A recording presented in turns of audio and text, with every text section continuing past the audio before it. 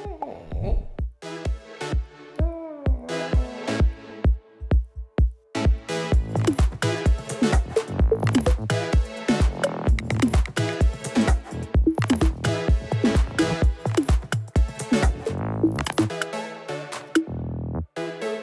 everyone, thank you for joining me in this session.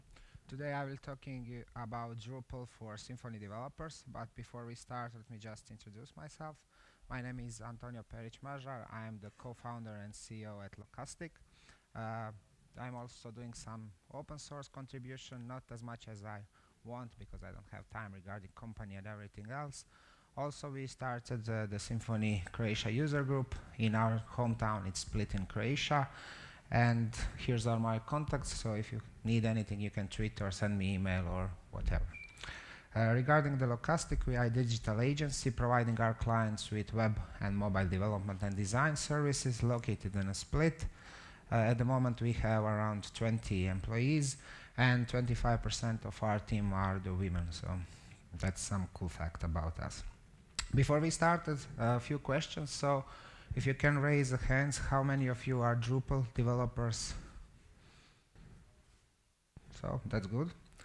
Symfony developers.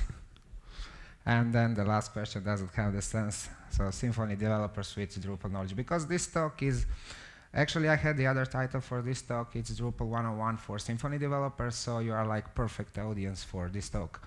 I will give you a brief introduction what you can build with Symfony knowledge inside Drupal without knowing anything about Drupal. So before we start, the small disclaimer, my world is not Drupal, it's a Symfony, so I'm like, let's call it Symfony developer, but I was like curious about Drupal and to see how it is built on the top of Symfony and what I can do with my knowledge from the Symfony world. And the Symfony and Drupal are not the same thing, so Symfony is a framework, like we all know that, and Drupal is a CMF, like content management framework built on top of Drupal. We will see that little later, but before, few things from the history. So how does this happen in 2012 when Fabien Potencier wrote this blog post about Symfony 2 meets Drupal. It was a huge step for community, and it was like really good it was a really good step for Symfony because that was like huge award for the framework to tell like you are doing good thing and we will use that to build a very, very powerful CMF. So what actually does mean is that Drupal 8 doesn't use the full stack Symfony, it uses the components, but most of the components from the standard stack of the Symfony. Moving Drupal to the more modern stack, so Drupal was not object-oriented in Drupal 7 or Drupal 6, now it's moving to the Symfony, and we all know that the Symfony has high quality code in object-oriented way. Building more powerful CMF on top of Symfony components, more learning for Drupal developers or more learning for Symfony developers, depends on which side you are. And the most important thing was connecting two big communities. As we know, in a PHP world, there is a lot of talks about this theme is like we have a lot of different communities like Drupal, Laravel, WordPress, Symfony, whatever community. And they are all like, there is huge amount of diversity inside them. So the composer did a huge step in connecting that communities, but easy with Symfony, Drupal with Symfony are bigger step than just composer because they are connecting to big communities. So if you are, for example, Symfony developer, now you are familiar with Easy Publish, you are familiar with Drupal, and the good thing is that they are not reinventing the wheel because in the past, Drupal and Easy Publish were built on top of their own frameworks. Now they are built on top of proven framework, in this case Symfony, which I will say it's one of the best PHP frameworks at the moment. So who is this for? Drupal is for content strategists and site administrators. So for the people who are managing the content of the website, who are providing the visitors with the content. Current version of the Drupal is 8.3.2, and it is for people that are building stuff without writing the code. Symfony is a standard framework, so it gives us the tool for building the good application, makes writing better code and things like that. So In this case, what are you getting? You are getting the complete CMF thing from the Drupal with cache, with API, with templating, with a lot of helpers methods on top of the proven framework, in this case Symfony, which allows you to build great web applications. So let's call it one use case is booking system for tourist agency. So for example, from the Drupal you will get all the content management things, like providing your offer to the end clients, but at the moment there is no plugin for building the bookings. So with your Symfony knowledge, in easy way, you will be able to build that part of your application, like using the Symfony in a way that you are using that in your everyday life. In a Drupal8, there are three types of the knowledge. First type of the knowledge is Drupal knowledge that exists in 7.6 versions, like entities, like nodes, like fields, like content types that Drupal have. In other words, if you used already Drupal 6 or 7, you will be familiar with the concepts in the Drupal8 also. Second part of the knowledge is the Symfony-based knowledge, like dependency injection, like Symfony components, and that's the part of this talk. And the third part of the knowledge is the new things that come in Drupal8, like plugins. We won't talk about that, it's out of the scope of this talk. So what we are focusing today is this second part. It's a Symfony part in a Drupal CMS, whatever you want. So the main difference is this. This is Symfony full stack here. You are all familiar with that. And this is how Drupal8 is built. In the core, there is Symfony components, Drupal components, some partner libs you will see to it.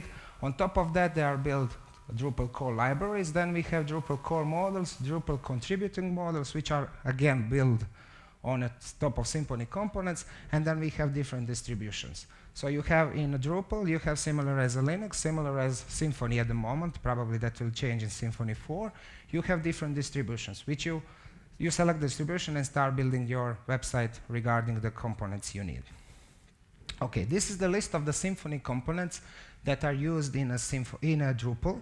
You will see that most of them are included in Symfony Standard Edition, some standard distribution, but one component that is like very important for us from the Symfony world is the form.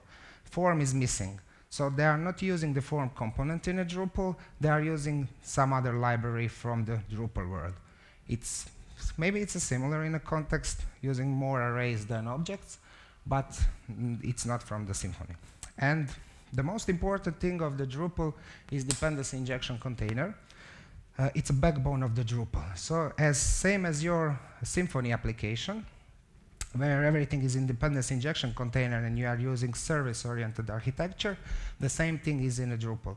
So every part of the code that you will use in a custom bundles, in a custom modules, will be in a dependency injection. So whatever you do in a Drupal with your code, you will probably touch dependency injection container. Dependency injection container is responsible for HTTP kernel, request response, controllers, even dispatching listeners and subscribers. HTTP is again used from the Symfony, so it's HTTP Foundation. We will start with setting up the development environment. Then I will show how the code in Drupal is structured, and then we will build really, really simple module to see how easily you can start. So first thing, if you want just to test Drupal without researching to the code, is to install it, and you can use simplytest.me. You go there, enter the project name, you can choose different version of Drupals, of different distribution of Drupals. In few clicks, you will get your Drupal instance running on a server without knowing anything about Drupal. Second is to use Acquia Dev Desktop. Acquia is the company behind Drupal, so you will get the environment that includes Dev Desktop app, Apache Web Server, Percona MySQL database, PHP, PHP admin, everything you need to start working with Drupal. Or you can just use PHP built-in server, Vagrant, or Docker. Whatever environment you are using for Symfony 2 application, you can use it, or Symfony 3, you can use it for Drupal. Personally, I'm using Vagrant machine, and it's quite easy to set up, same as Symfony application. Just download the code, clone it, Composer install, and that's all. As a Symfony, Drupal also has some tools, like console tools. First one is Drush. Drush is like more system management tool.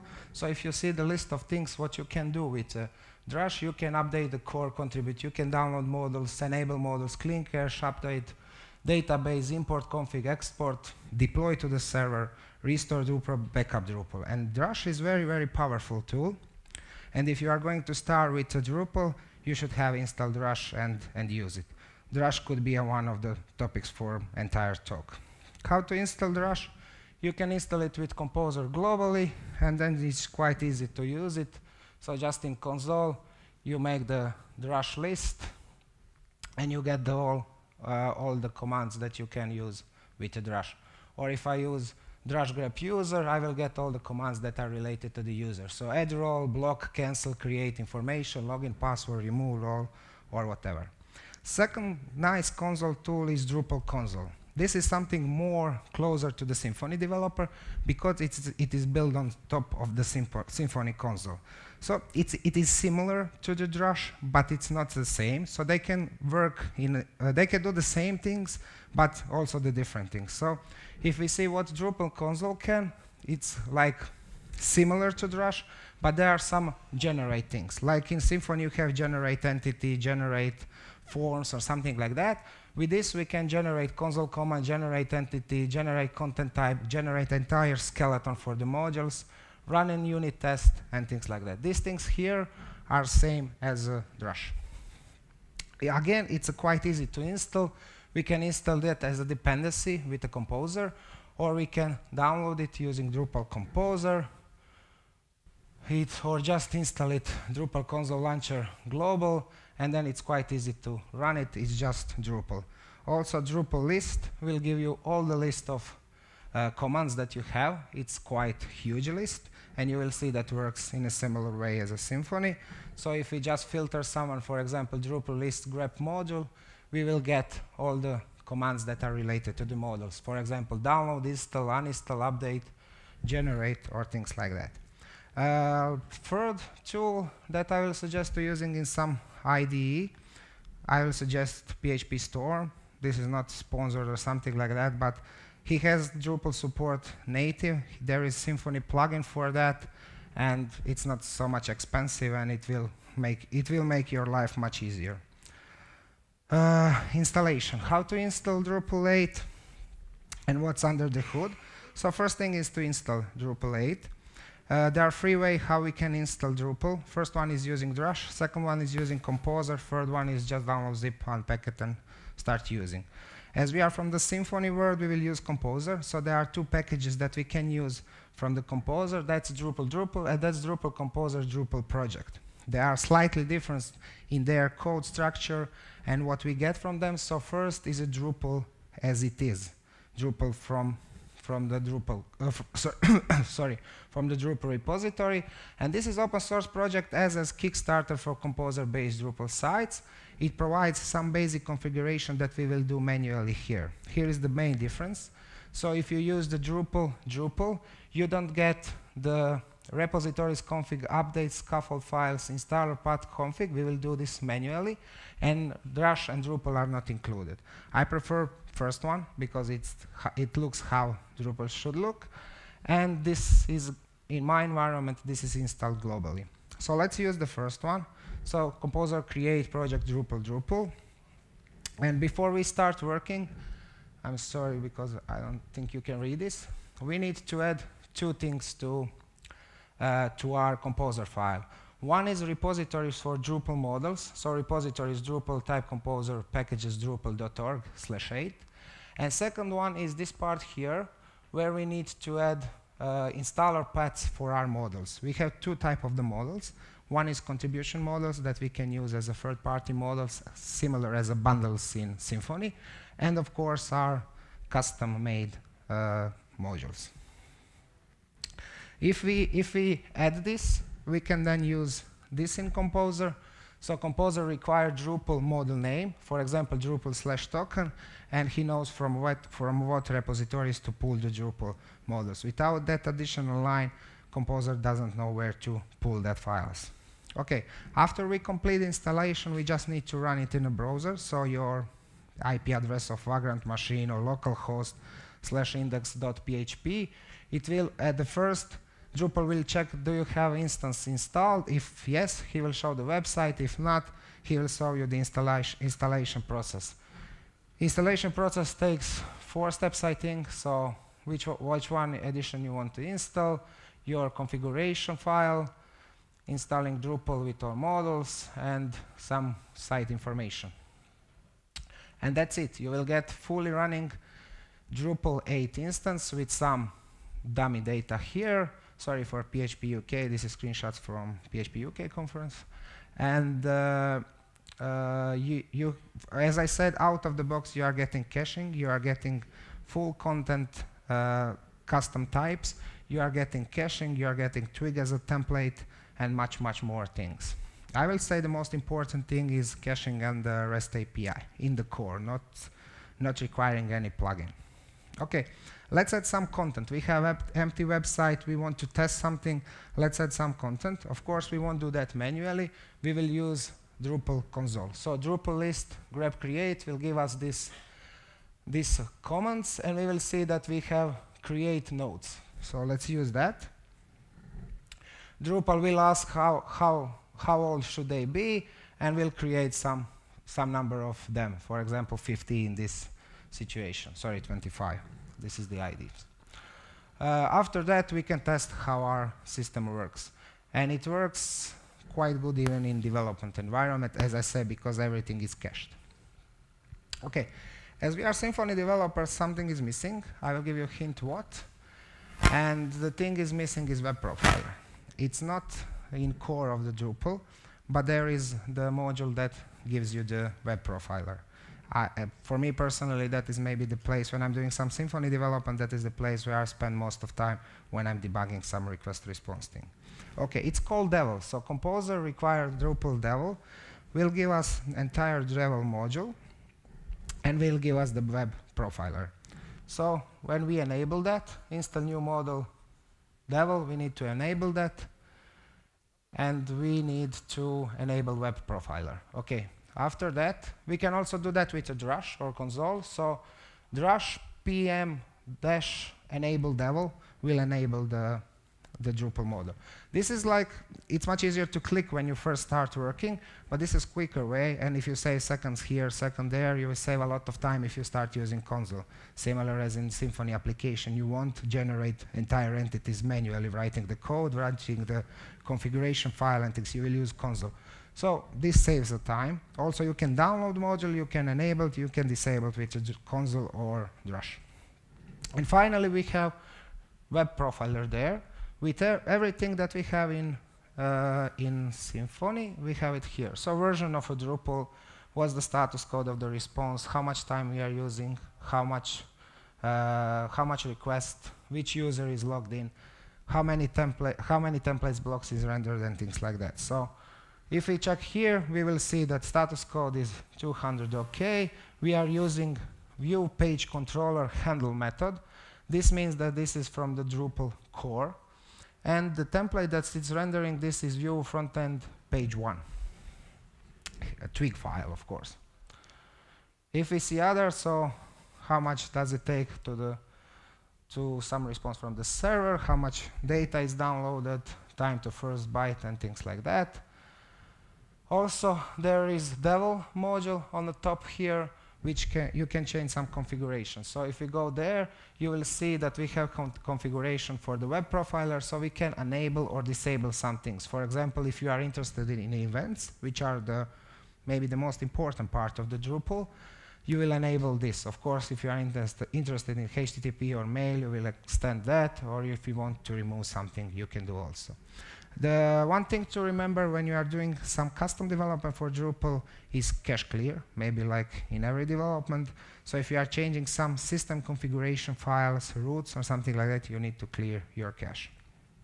Okay, so what's under the hood of all these things? First, we will start with folder structures. So we have the folder that is called core. Inside it, we have lib, and inside it, we have Drupal. In Drupal, we have component and core. This is the core of the Drupal. A lot of things from the legacy. Why this doesn't have PSR1, PSR2 names? Because it's still have a lot of legacy code inside it, which is wrapped in a new stack. And they want, of course, to keep all developers. Probably in version 9 it will be changed, but who knows what will happen. So the core is here. And we can go to other folder. It's called modules. So the first one that already exists is contributed modules and our Devel module inside it. If we want to build some custom module, we will just put the name of the folder like phpDay there and create our model. We will see that later. Also the profiles. Profiles are something that we want to do additionally after we install the website. And Drupal also supports multi-website, also from the core supports the multi-language website. So if you want to add something additional after installation, you will put it here. Also we have sites folder, and there is our development local. There is settings files like development setting files, default setting files, and example sites. And you can add different configuration for every website that is supported from your Drupal installation. So for example, if you have 5 different websites, you can configure them in a different way here. Then we come to the theme folder. That's obviously what is it. You will put your templates there. So your custom theme that you are building for your website will go there. And we have, in a package, we have editor config file. If you are using PHP Storm, you know that's something that is used for a coding standard. So Symfony and Drupal have similar coding styles, but the big difference is that indent size in Drupal is 2 and in Symfony it's 4. But usually when I'm writing some custom modules, I'm using the same standard as I'm using in a Symfony way. Okay, and this here is something.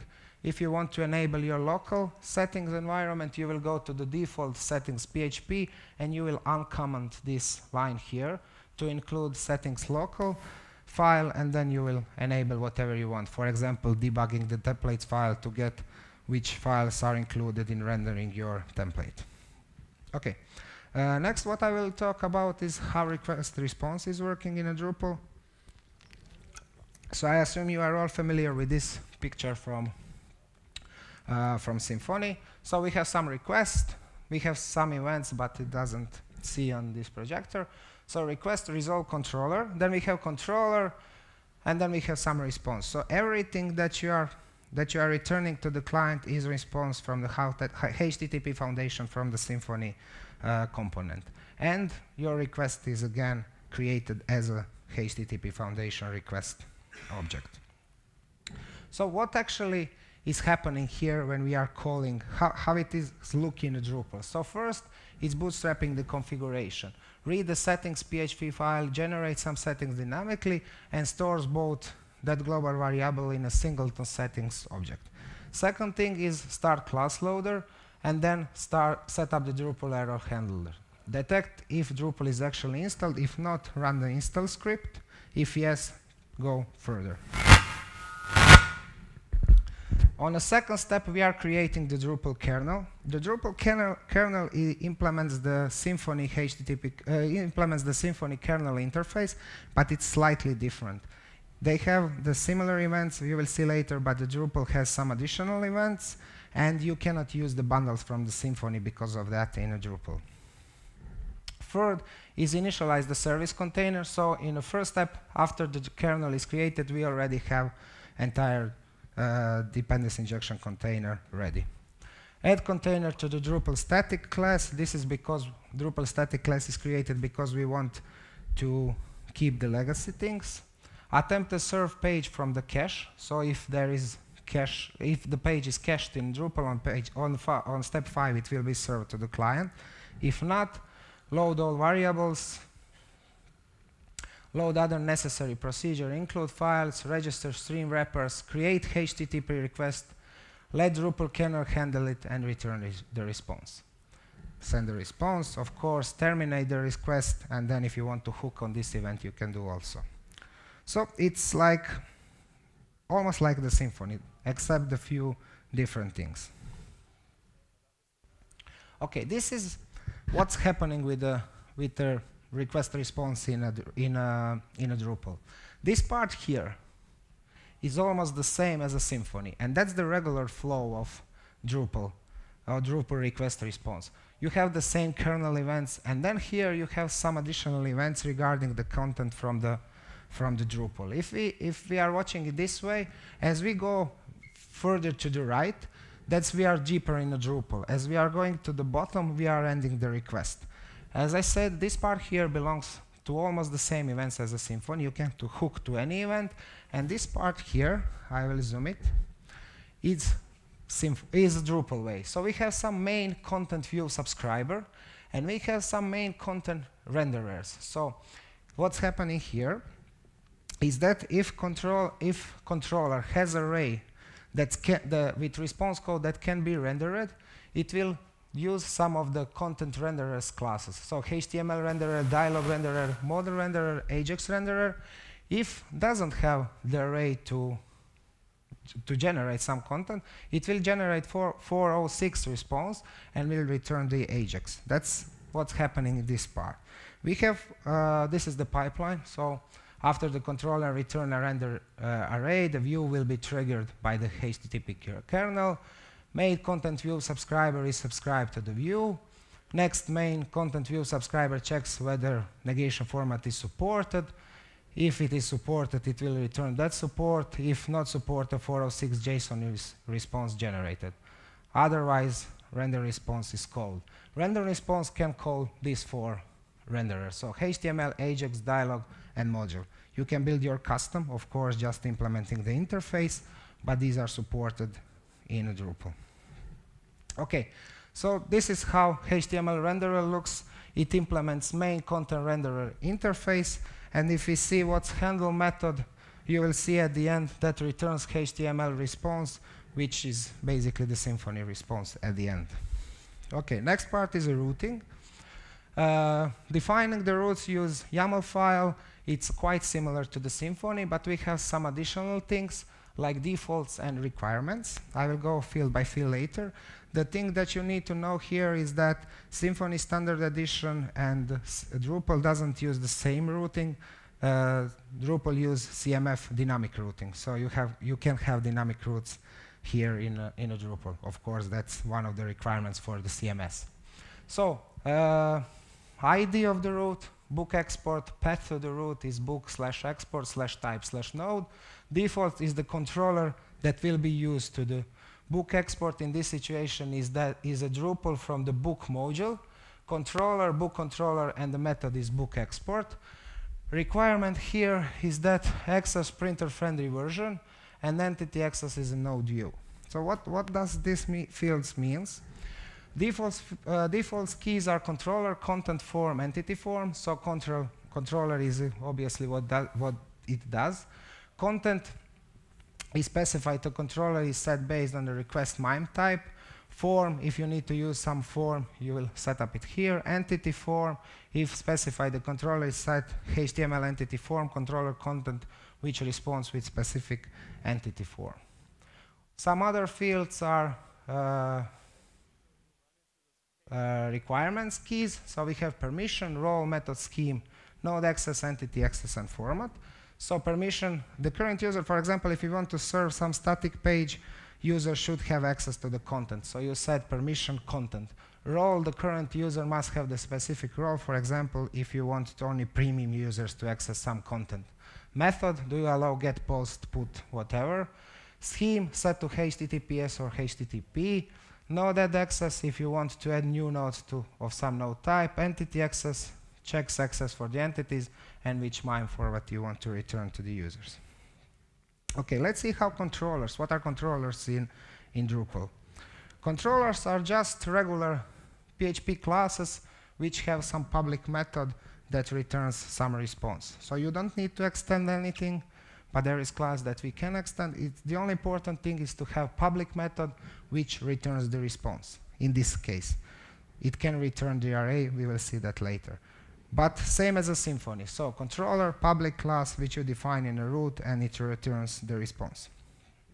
Okay, so we have object that is control based and which implements container injection interface. and it has some methods that we need to implement. Sorry, it has some methods that are helper methods. For example, current user, language manager. So basically, from dependency injection container, it gives us the helper methods to get some services.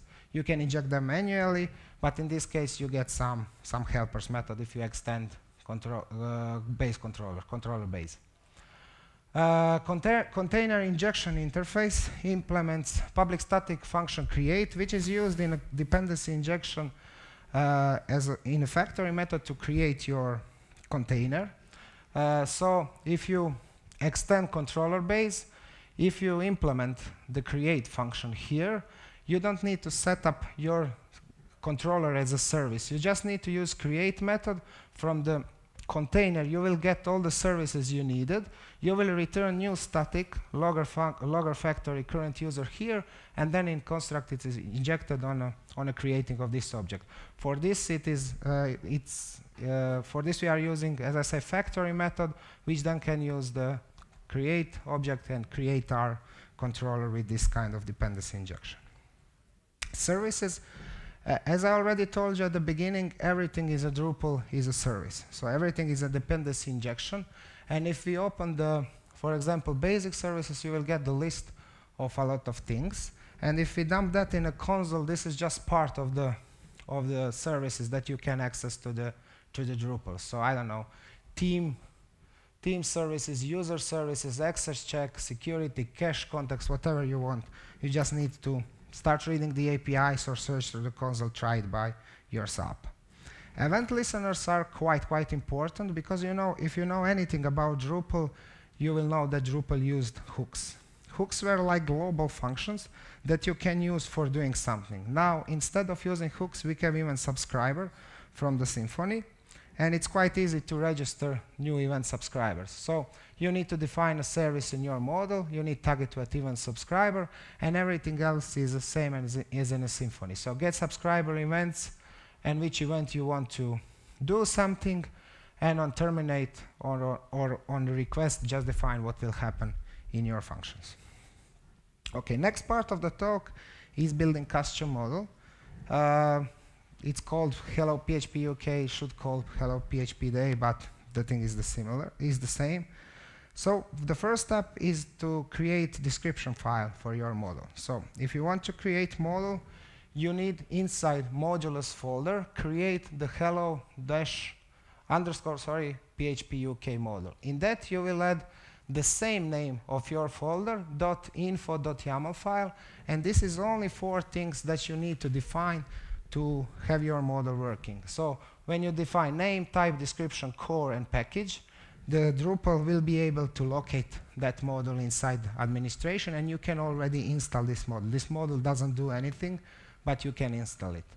So this is the complete specification what you can add in this info file, but you don't need to add all the things. You just need to add this file information. Of course, if you are developing something, you have test dependencies here like Drupal images, or dependencies that you need to use in your model, that's datetime, link, Drupal views. So you can define if you need to use some other contributed model for your model, and then Drupal will know how to manage that. This is the basic what we need to have. So when you define that in a folder with info file, you can install your module. Nothing will happen. You can, of course, after you install your model, you need to clear the cache. So if you have some routing files and something to get that working. Okay, let's create our first controller. So you will see now the info file and routing file are on the top level, on the root level of our Hello PHP UK model. But inside server controller and Hello PHP, so we are following PSR1, PSR2 structure here, and we need to define it in this way. So in controller, we will define Hello PHP UK controller file. This is just a regular class which will return new response, hello. And for that, we need to define also the root. So the root here is path/hello PHP UK/name. Defaults is controller, which we want to use. It's our controller, and permission is to access to the content. This is why roots works in this way. So when you are caching the things in a Drupal, this get root definitions goes to every file which has this structure, will discover your routing file and will add that roots to the other roots. So if we run this in our browser, it will say hello UK, hi Antonio. Okay, next step is to extend controller base here to see how it works. So we will extend controller base, and in this controller base we will get we want to inject some user services. So in create method we will get from the container current user service. We will return new static users with user service in constructor. We will define that here, and the return new response will be the same, but now we will use this user service display name. Also, we don't need to in this way here, we don't need to define controller as a services. We just need sorry, this is the next step. So this is the same thing as this here. This is how we define the services. So inside the file hello phpuk.services.yaml, we define services in the same way as in a Symfony. So we can inject other services. We just define the class of our custom, and it looks like here. So say hello generator, it will get the service current user from dependency injection with dependency injection, and public function we just say hello, same as in response. And we can then refactor our controller. So the construct will return new response, this say hello, and it's same thing. Of course, this is the most interesting thing. We can return array. We don't need to return response. And why we can return the array is because of the events I showed you at the beginning. So the HTML renderer and things knows how to handle our arrays. So here type is markup, and the markup is say hello, this service with say hello method, and it should look like this. We can add dash title, and then the title will show here. So you can just fill the data through the array to your use, and you will get them rendered properly. Last thing is the event subscribers. I told you that event subscribers are changing the hooks. Hooks were like the most important thing in Drupal 7 because you could hook to anything and change anything. Same thing is with event subscribers. So it uses event dispatcher and event subscribers from the Symfony, and the way of defining them is the same. So you define your service or your class, which will be the listener, and you tag it with an event subscriber. After you did that, in your class, you just need to do definition of get subscriber events. We will say on kernel request, and on kernel request we will set our custom response, and we will stop propagation of events. This is like if you have some maintaining website or something like that, even in a Symfony, you can use this kind of the thing to, before anything happens, just render the site is under maintain response to your visitors. So basically that's it.